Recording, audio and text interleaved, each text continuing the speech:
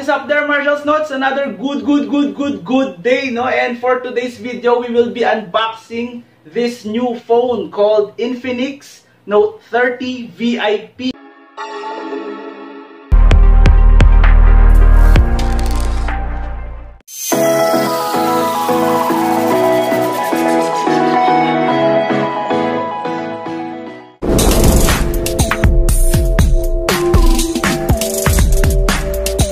So, to start the video real quick, we will be reading its specs, no, right out of the box. So, you will get a 68 watts all-around fast charge, no. So, that will take effect only if you will use the charger included in this box, no. So, yeah, of course.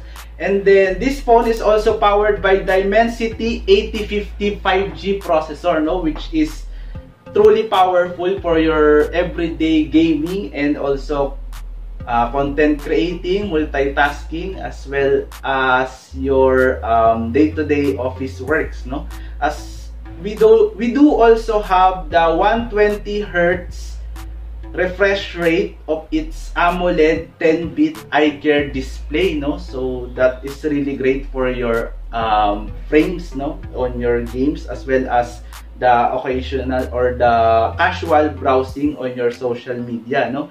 So it also do have a whopping 256 ROM, no. So it also translates as its storage, no. And also we do also have its RAM, which is about 12 gigs, no. So you can extend it up by up to 9 gigs, no, but it's just a marketing strategy, no. So only rely with the physical RAM, which is 12 gigs, no. So we do also have a rear camera that has a 108 MP, no. So 108 megapixels in its rear camera, and from what I've heard, it also do have the 2 MP macro lens and 2 MP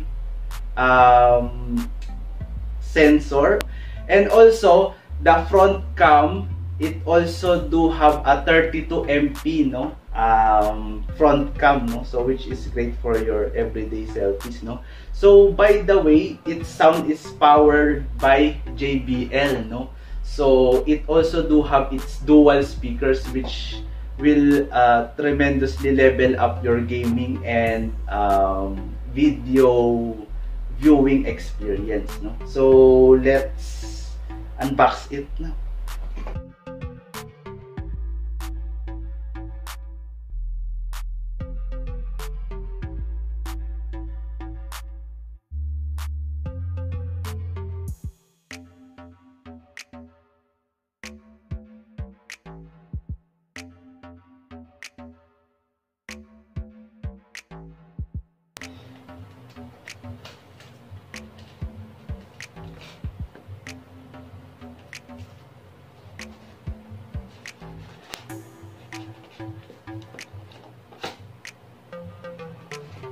So let's set this aside for a while, because I like to talk about this first, no. So what makes this phone unique is its wireless charging capability, no? So right out of the box, you will get a 15 watt, no, wireless charging pad, no? So that can, of course, you can upgrade it, no, by buying an extra accessory, no, that has higher watt, no. But for its price, no, this is already a game changer.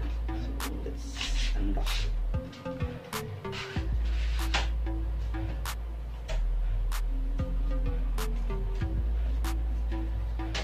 So here it is, the wireless charging pad.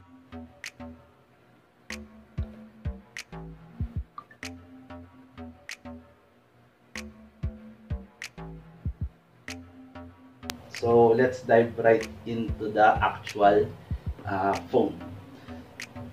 So right out of the box, you will get the unit itself, no? So let's save the best for last. Then we also have a plastic divider right there, and what do you call this? Warranty card or contact card. And then we also do have a free screen protector. How generous, no? Right out of the box, no? And we also do have a plastic protective case, no? It has a JBL logo on it and some fingerprints. Dents. Okay. So, yep. And we also do have the 68 watt Infinix charger together with its Type-C cable. The SIM ejector pin. So let's dive right into the phone.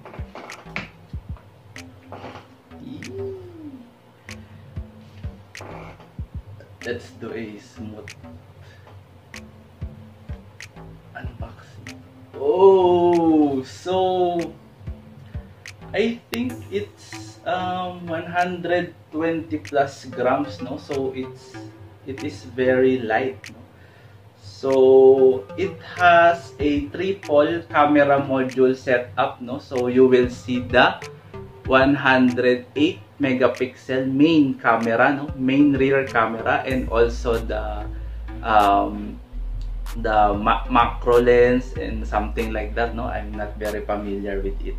And the fourth one, it is not a camera, no? So it is a flash, no? So, and then you do also have on the bottom, no? You also do have that speaker grill, the charger port, and we also do have the 3.5mm jack, no? So for your wired earphones or headsets, no? And on the left side, you will see the SIM tray, no? And we also do have that JBL logo on the top together with another speaker grill and also the noise cancellation mic. I forgot to mention on the bottom, you do also have another mic. And then that's it. The sides are pretty glossy, no, as you can see. And then the back, it feels plasticky, but they said it is made out of glass, no? So yeah, let's power this bad boy up. But on the right side, as you can see, there's the power button and then the volume rockers. Then let's open it.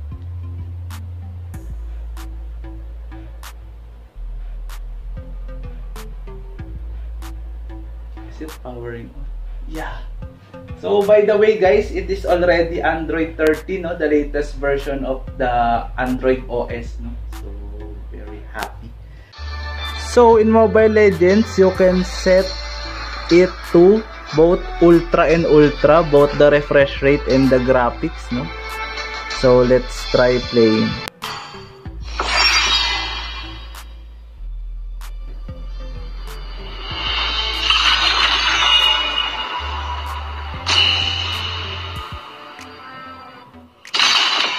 Wow!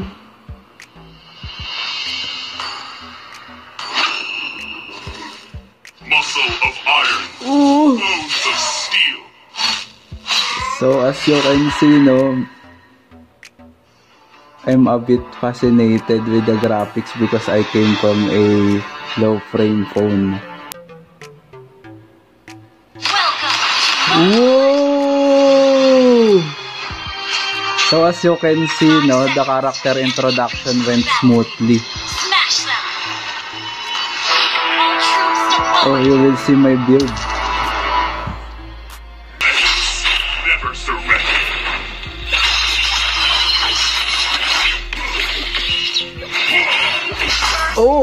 you see my expertise?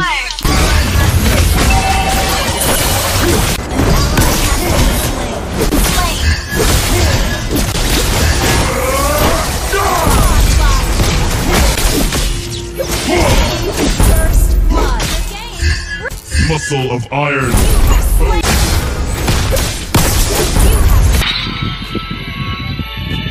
Victory!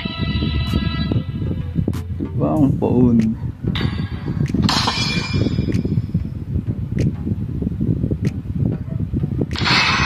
Whoa! What the heck?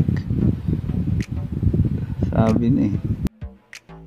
So another cool feature of this phone is the bypass charging, no? So while gaming, you just have to swipe slowly on the left side pane, and then you may select the bypass charging, no? So bypass charging enables you to charge your phone even if you are in the game, no, without sacrificing the health of the battery, because it will automatically direct the charge on the hardware itself, like the motherboard, graphics card, and processor, no? So yeah, that's it.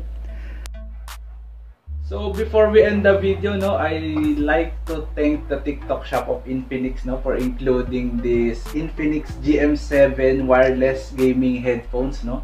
I think this is around 600 to 700 pesos, no, if you will buy it separately. Let me know down in the comment section, no, what other games would you like me to try with this phone, and also what content would you like me to feature next, no? So that's it for our video for today, no? So if you want this phone, no, this is available in Lazada, Shopee, physical stores of Infinix if you can find one, and also the TikTok shop, no. Make sure to just look for the official one, no, so you can get much more discounts, no. So that's it for our video for today. Hope you like it. Kindly tap the like button and then subscribe as well, and also share it with your friends, no, to spread awareness, no. So until our next video, bye bye.